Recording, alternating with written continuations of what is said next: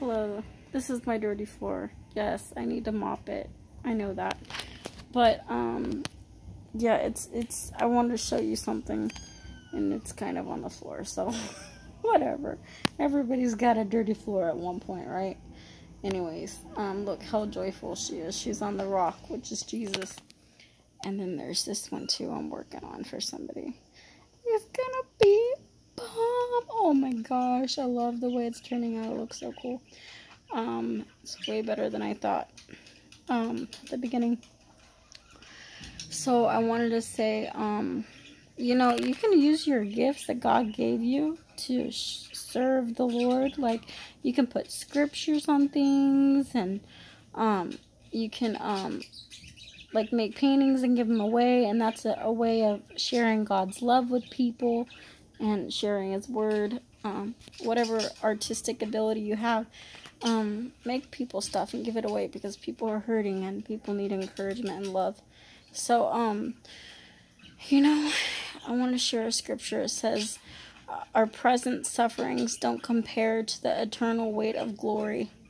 Like, we're suffering right now in this world, and we're going through many different trials and tribulations, but be of good cheer and be encouraged, because Jesus overcame the devil and all of his works, and we're going to have a new heaven and a new earth, and it's going to be phenomenal.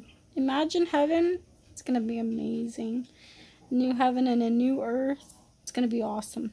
So just be encouraged with whatever you're going through, whatever your struggle is, whatever your tribulation is.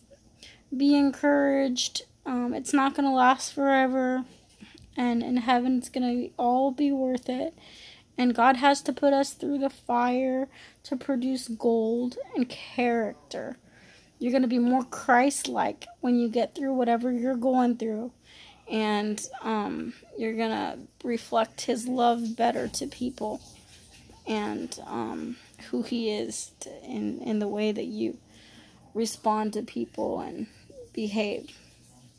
So know that God is just doing good things through the affliction that you're going through. God says He chastises those He loves. We go through chastisement from God, and it's not joyous at the moment, but it's producing that peaceable fruit of righteousness in us. So be encouraged and keep enduring, and you're going to get through this, and God is doing good things in it, even though it doesn't feel good. God bless you. Bye-bye. You're going to be like this again. You're going to be joyful like that.